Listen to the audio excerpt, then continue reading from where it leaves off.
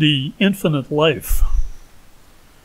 I call these times we're living in the Great Reveal. The historically unprecedented access and reporting of the darkest elements of humanity, as well as the amazing and ongoing revelations of limitless human potential. I can't help but put these two ends of the spectrum together and conclude that we see the light when we see the darkness. It's an automatic response of consciousness to apprehend the opposite of what we experience, and as a result, reach for the highest and the best.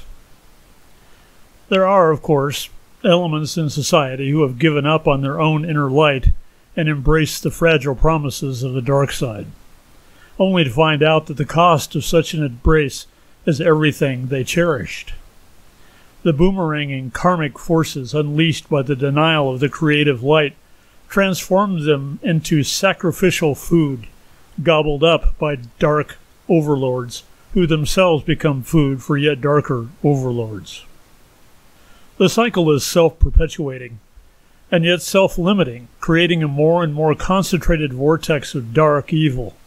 And this is what we are witnessing on and around our fair earth at this moment.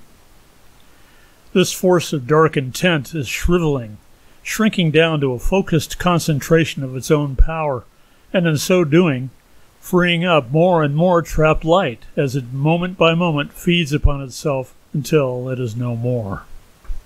Meanwhile, humanity begins to awaken from the dark trance we've all been under, blinking our eyes in bewilderment as we begin to wake up to the extent of the damage we've allowed at the hands of the dark overlords. We see we were brainwashed and gaslighted into believing we were slaves without any significant personal power, cornered into small personal lives of desperation and demeaning survival. We did make the most of it, occasionally finding moments of happiness and even bliss now and then.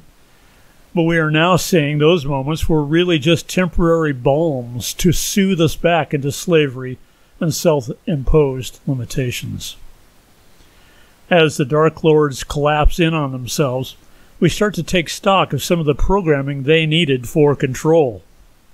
You are an insignificant, separated individual.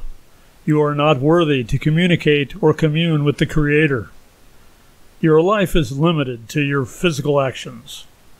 Your negative beliefs are closer to truth than your positive ones. Your DNA and genetic makeup are unalterable by your own personal power. You live, and then you die without memory.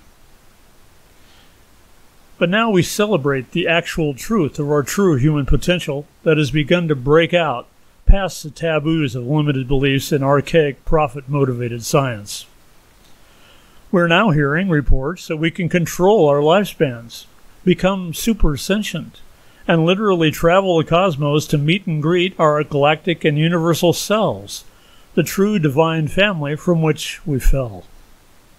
Such messengers and bold scientists as Dr. Bruce Lipton, Greg Braden, Terence McKenna, Dr. Robert Lanza, and dozens more are telling us what we always hoped was true about who and what we are. That we are timeless beings of light that can perpetually repair and revitalize our own bodies, contact and communicate telepathically with any being anywhere, remote view anything anywhere, and we can change the state of matter itself, all with our imagination and choice. We can experience ourselves as aspects of the universal Creator, and are not limited to just 4 dimensions.